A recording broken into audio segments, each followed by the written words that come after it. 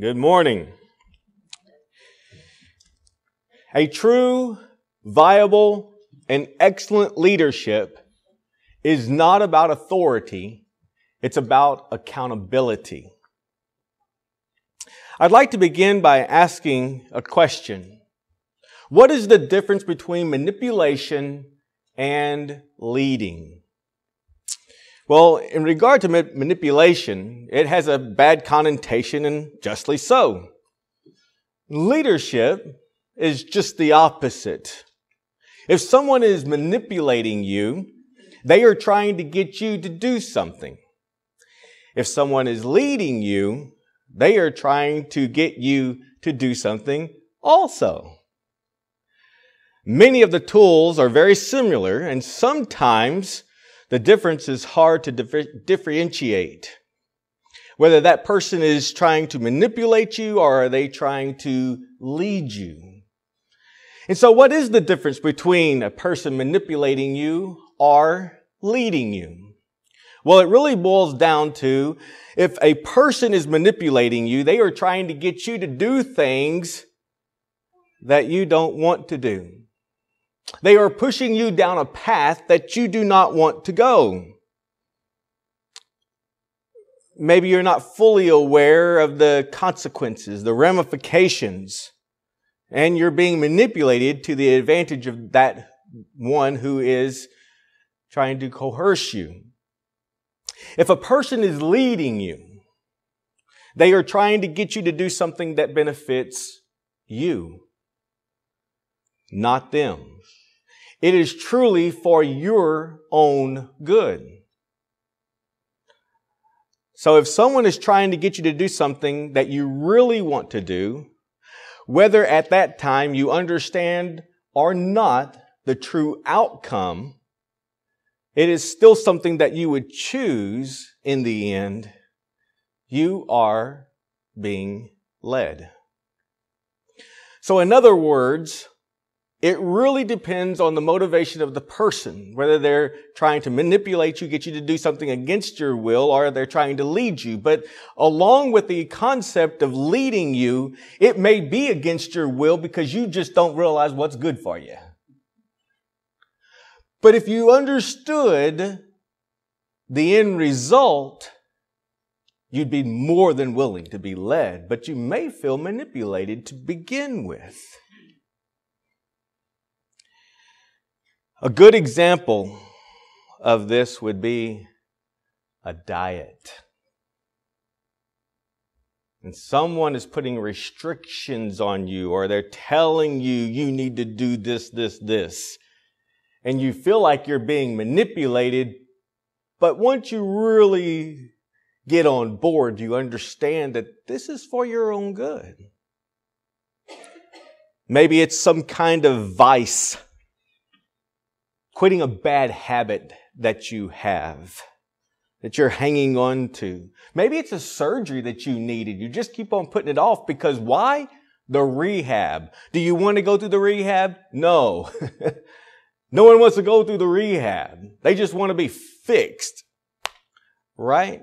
So it may take someone leading you, not manipulating you, but leading you, convincing you you need to do this. The outcome is going to far outweigh the pain you're going through now, even if it is more pain to go through the process, through the rehab, than it would be just to tolerate your condition.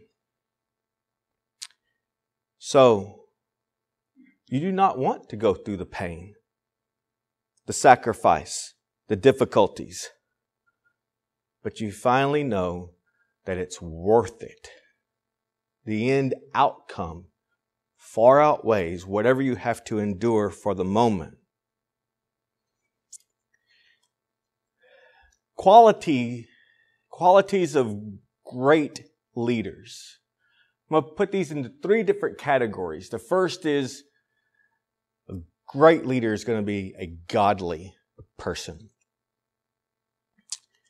They're going to have a good moral compass, self-disciplined, full of integrity, ethical, just, honorable, honest, virtuous, and upright. They're going to maintain proper perspective, ideology, goals and are good problem solvers. In fact, they're strong, valiant, resilient, courageous, not easily intimidated, yet meek, peacemakers. They're not looking for a fight, but they're not going to back down either, is the point. They're willing to face opposition, adversity, trials, testing, and hard questions with tenacity and patience. A great godly leader is responsible, accountable, dependable, loyal, with sincere enthusiasm and passion for those around them. He has to be self-aware. He has to be willing to look in the mirror and see who he really is. He has to be authentic, flexible, open to criticism, yet determined. He has to be an excellent individual that engages with the others around him. A good listener. Not doing all the talking, but willing to listen. Recognizes strengths and flaws, always making within himself the needed adjustments. Always self-examining. He's not perfect. Willing to change, in other words.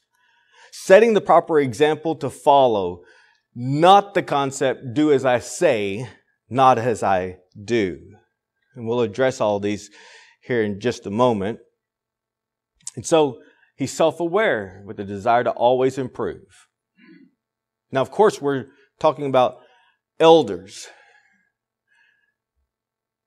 And we can see a contrast sometimes between some individuals and even elderships from time to time. That would be the implication. But I want you to look at this picture. This was, of course, chosen intentionally. Focusing on developing others. So he's got to be godly. He's got to be self-aware of his own flaws and strengths and always trying to make improvements. But it's not all about him. And I love this picture where this guy, a young father, it would look, that is bridging the gap between these two round bales of hay. And what's happening? He's got children walking across him. He's bridging the gap from one place to the next. And it is that concept of focused on developing others. And so we would say, number one, truly cares and is concerned for others. Empathizing whenever possible. I haven't lost a spouse. I haven't been through that, so I can't truly empathize. I can sympathize, but I can't empathize. I can't really relate. I can feel for you, but I can't feel with you. It's the concept. But if I can, I should. Seeing the potential of others and inspiring them to also become better. Mentoring, encouraging, admonishing, and sacrificing for them. Pushing people out of their comfort zones. Because you and I both know, I'm happy where I am. Leave me alone. Is the primary concept of many Christians. Don't tell me I need to memorize any verses. Don't tell me I have to be here on a Wednesday night for Bible class. Don't tell me how long my shorts have to be. Don't tell me this. Don't tell me that, you see. Don't tell me what I should be pursuing. Don't tell me I need to set goals. And we build these walls because people are uncomfortable leaving their situation, whatever that is. And that's why I began like I did as far as what is leading and what is manipulating? Is it good for you to stay where you are? Or do you see the benefit of improving? A good leader is always going to be challenging you. Trying to, in a sense, rather pull, lead, push, but you understand the concept. Help others think for themselves. A good leader realizes he doesn't have all the answers, and he needs input from others. And that they reach the point where they can think for themselves. They can come up with the concepts, with the goals, with the aspirations, if you will. And it's not always the leader. Delegating responsibility while letting go of the reins, but always supportive. This is huge, huge.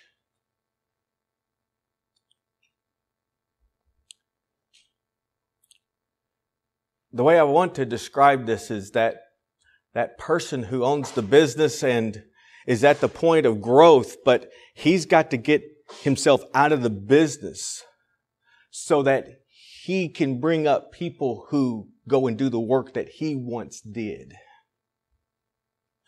But if you're the carpenter who's always been the carpenter, it's very, very difficult to step out of swinging a hammer and giving that responsibility to others. It is vital for growth of any company for that to happen. So this delegating is that idea that you are giving someone else the responsibility, and that's the letting go of the reins, but you're always there to help.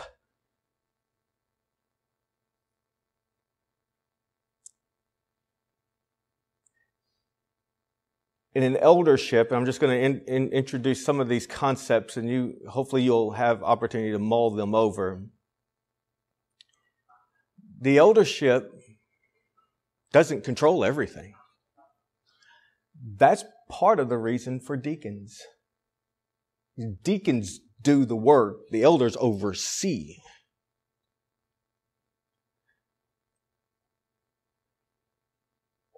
The apostles understood that it wasn't going to be beneficial for the kingdom for them to go and serve these Grecian widows. That needed to be handled by someone else.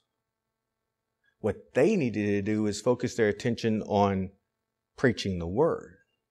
Same concept.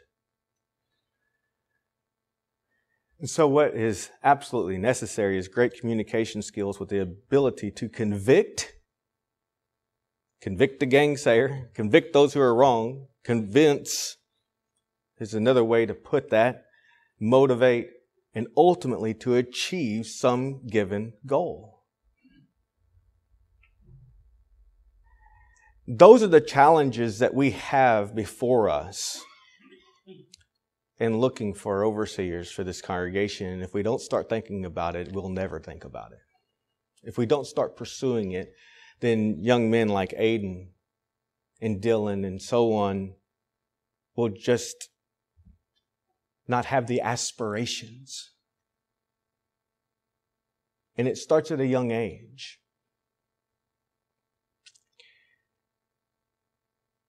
And we see the wisdom of God set forth in His Word. But I want to shift gears just a little bit. And hopefully I will put the pieces together that will make sense. So I've laid a large foundation for us now to start building on, if you will. But the foundation is larger than the building. Most horrible example of leaders is, guess who? The Pharisees.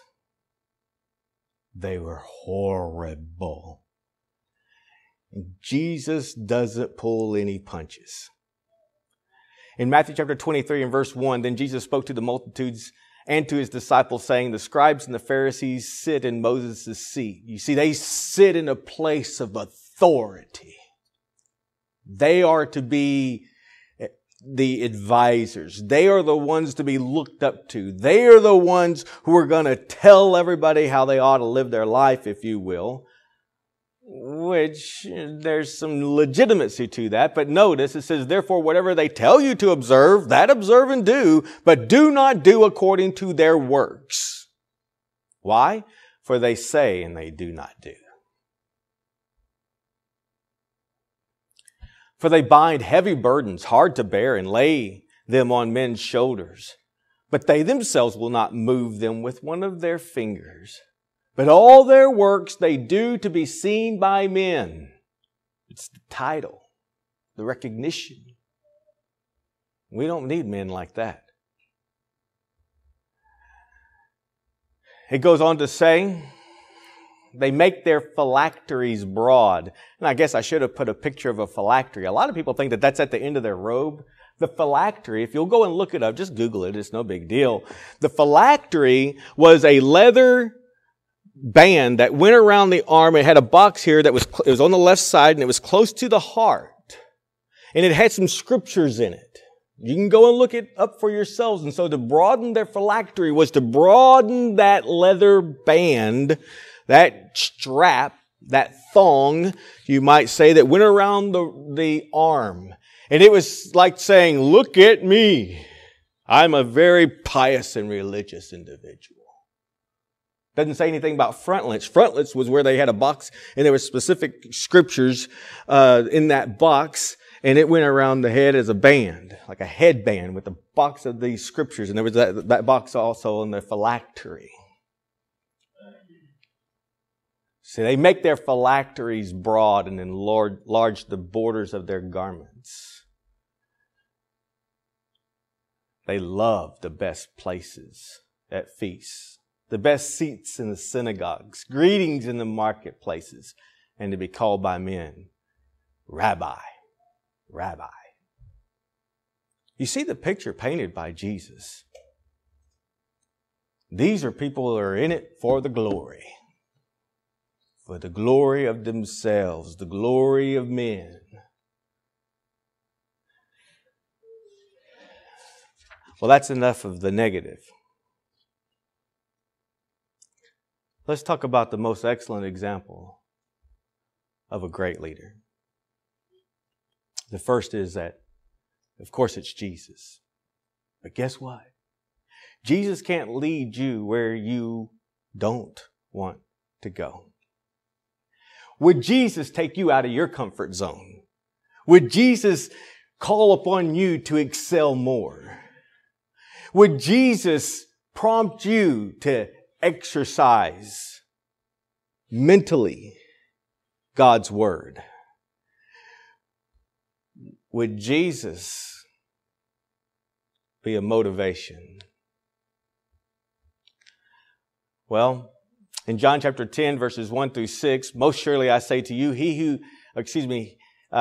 who does not enter the sheepfold by the door, but climbs up some other way, the same is a thief and a robber. But he who enters by the door is the shepherd of the sheep. To him the doorkeeper opens, and the sheep hear his voice, and he calls his own sheep by name and leads them out. And we see within that phrase that the mutual recognition one to the other. Jesus recognizes the sheep, and the sheep recognize his voice. They know who he is. And so he continues, to him the doorkeeper opens, and the sheep hear his voice, and he calls his own sheep by name and leads them out. Leads. And when he leads, or when he brings out his own sheep, he goes before them, and the sheep follow. You see, there's the lack of that prompting, that pushing in that sense, is it not?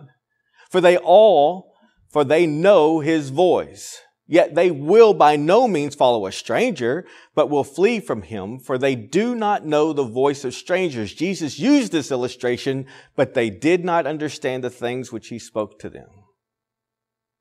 Why didn't they understand? Did they understand because they were comfortable where they were? Did they not understand because they're okay? They don't need any leadership.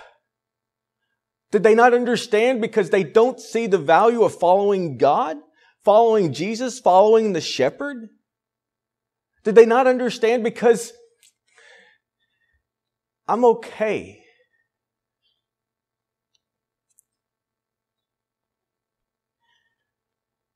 Jesus will never lead you down a path that's not beneficial for you. He's not a manipulator. He's not in it for himself. He leads because he knows what's good for us. When we disregard that there is a necessity for shepherds or for a shepherd, referring to Jesus Christ, we know we're in trouble. If we can't associate that we wouldn't, or if we can understand how we are led and how we would follow Jesus, then we need to also see within every congregation there should be those who also lead. For the right reasons, of course. Because what we would see in our shepherd is that he was willing to suffer. Suffer. The question is, do we have men who are willing to rise up, not to be praised by men, but willing to suffer?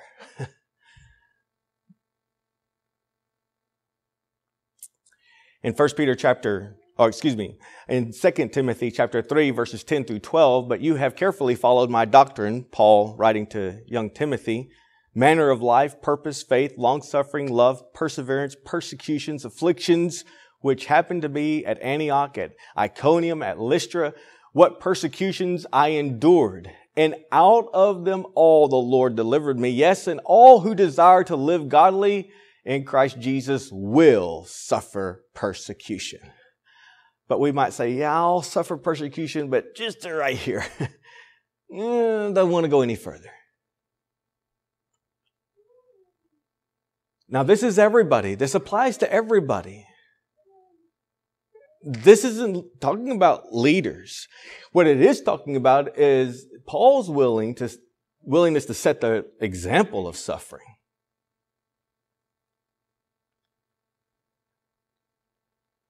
We need those kinds of examples before us. Now, we shouldn't be a burden to the eldership.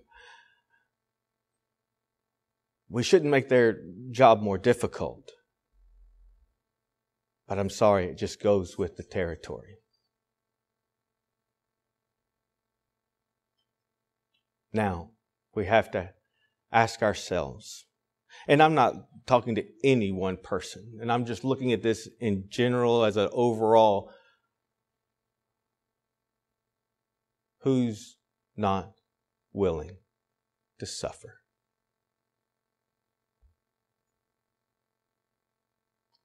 Who's not willing to pay the price?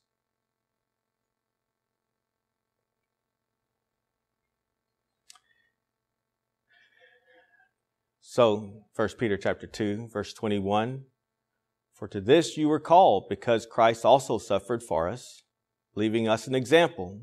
This applies to everybody, not overseers, shepherds, presbyters, that you should follow his steps, who committed no sin, nor was deceit found in his mouth, who, when he was reviled, did not revile in return. When he suffered, he did not threaten, but committed himself to him who judges righteously, who himself bore our sins in his own body on the tree, that we, having died to sins, might live for righteousness, by whose stripes you were healed. For you were like sheep going astray, but have now returned to the shepherd and overseer of your souls.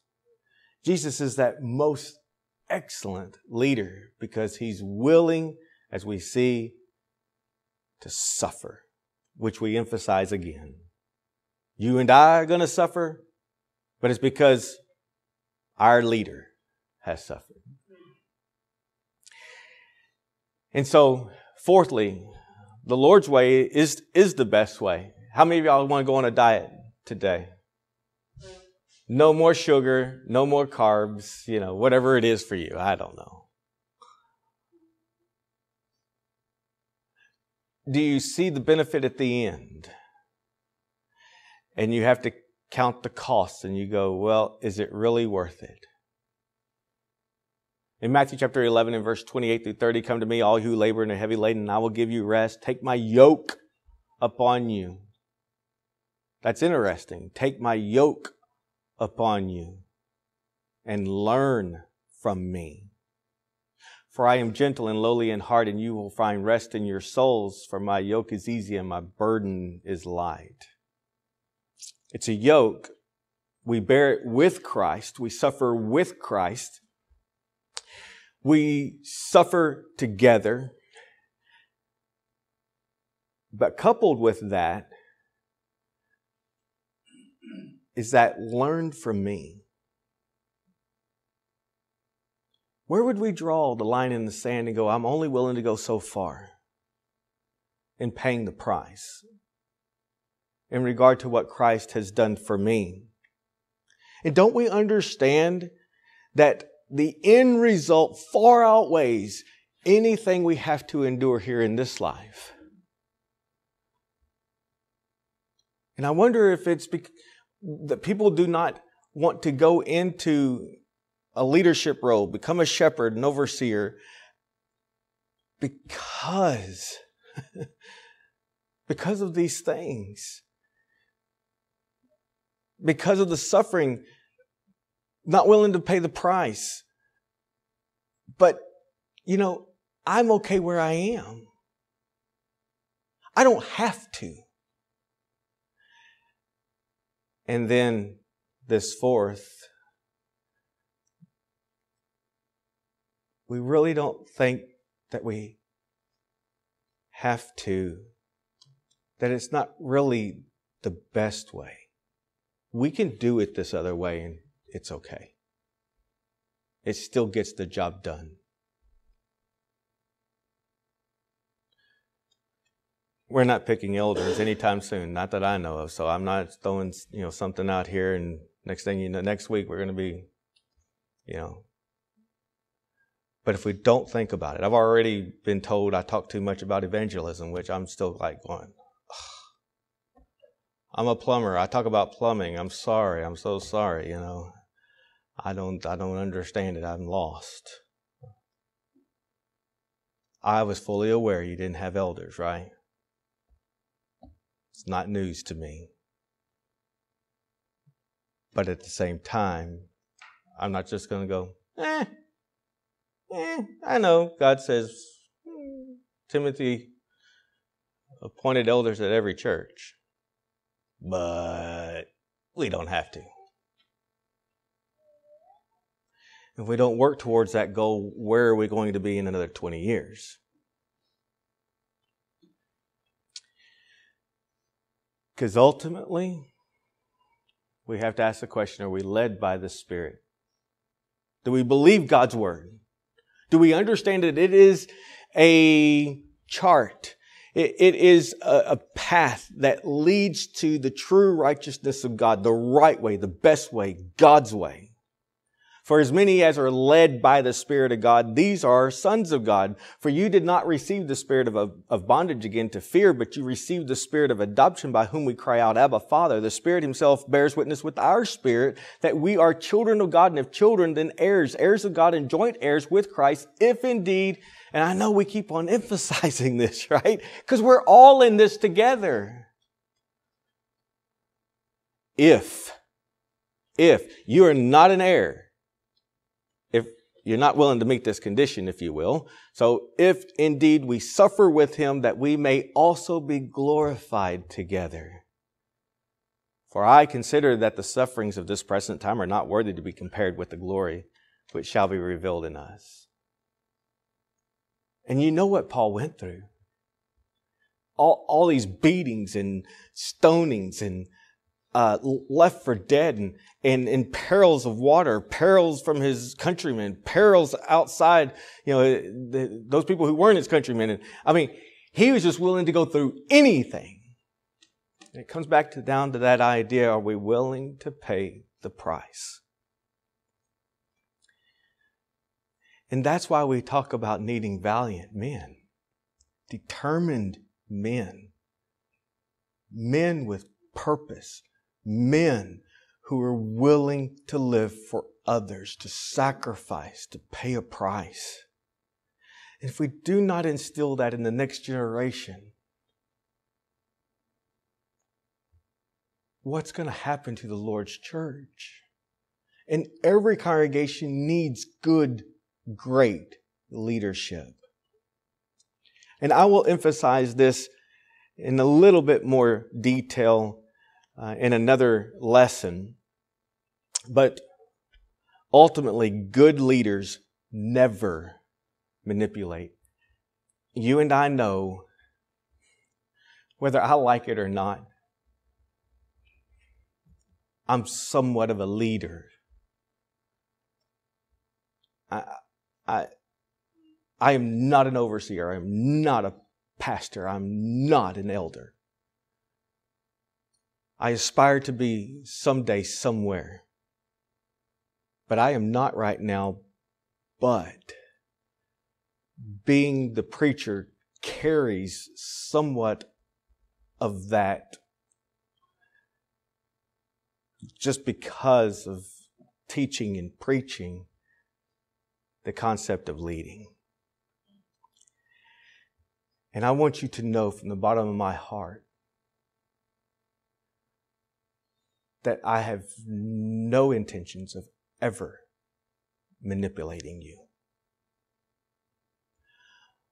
But in my way, just as in your way, because we're all leaders, someone is looking at you, male or female. We're not talking about an eldership. You are influencers. You are influencing others.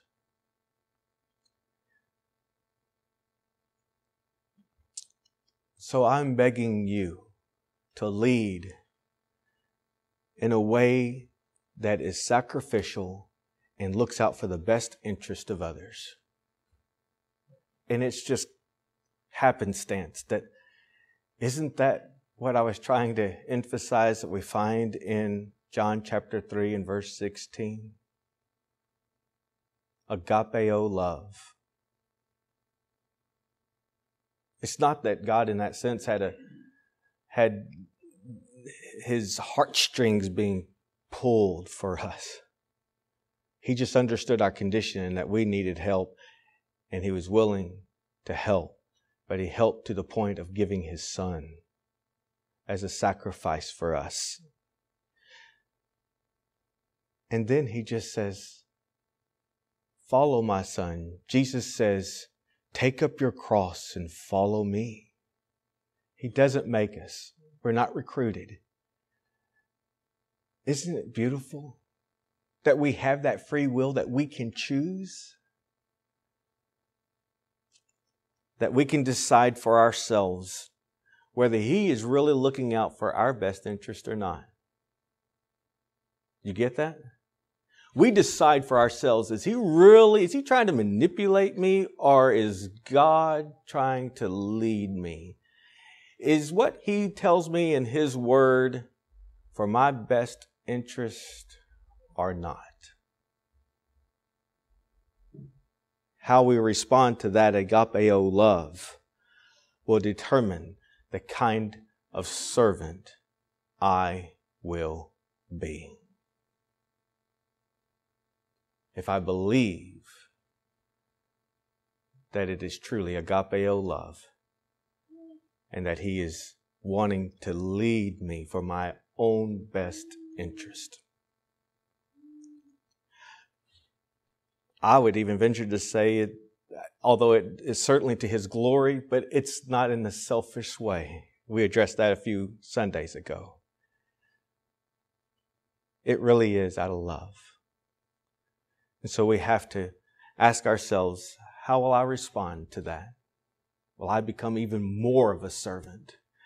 Will I try to grow and to mature and take upon myself the responsibility of the souls of others. That's a huge task, and it's a huge sacrifice. But it's one that our leader, our shepherd, has already made for us.